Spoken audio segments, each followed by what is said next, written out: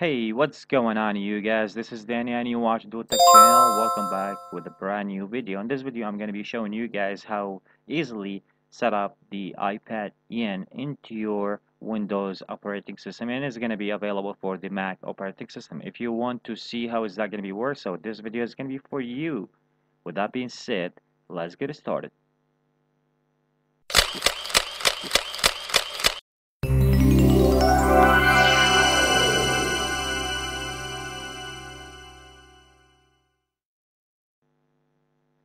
Hey, welcome back guys. So as I said at the beginning, today I'm going to be showing you guys the easiest way how you can download the iPad yen. So this is the website here. I will leave for you guys. The link will be in the description if you want to give it a try or if you want to download it. So as soon as you hit the link, it will take you to this website here. All what you want to do, just go to free download and just click on it. Your download will be automatically start being download.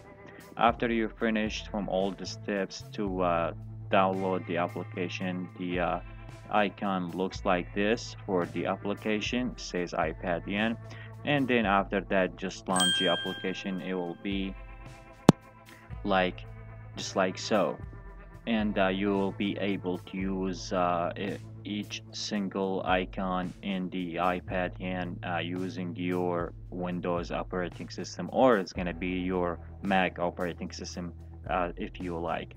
So there is a lot of stuff. Even you can use your app store from here. It's available. As you guys can see here, you can download stuff, you can upload stuff, you can make a lot of things using the website here. And there's games. You can do the search just like the iPad. Sounds like it's the same thing. Even you can use your Facebook. The application is work here as well. So all what you want to do, just enter your email address, your password, and then just hit the login in. The other thing that I want to show you guys, which is going to be your email address. So here you can use your email address just like the same way that you sign in your iPad. Same thing, just write down your email address. My bad. First of all, you have to write down your email address, and then after that you write down your password, and then from there your email will be work just like the iPad. The other thing is the YouTube application is work here.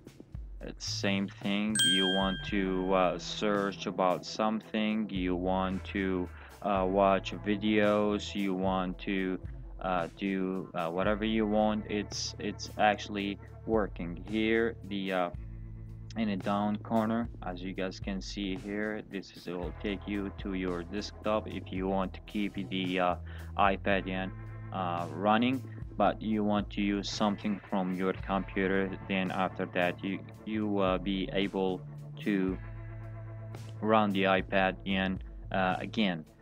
There's the clock it's working.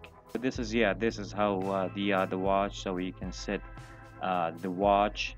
Let's just get back, close that, get back here, close that, close that, close that. I just open everything to show you guys how does that work. Even the other thing, which is gonna be, you can use your Safari, and then the other thing which is gonna be really amazing, you can use the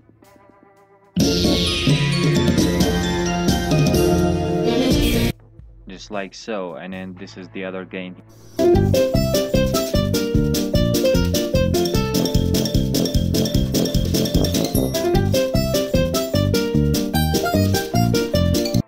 So is it work? Is it nice and really amazing? The other thing, if somebody want to use the Photoshop, is going to be here. Application is going to be available and you can use it.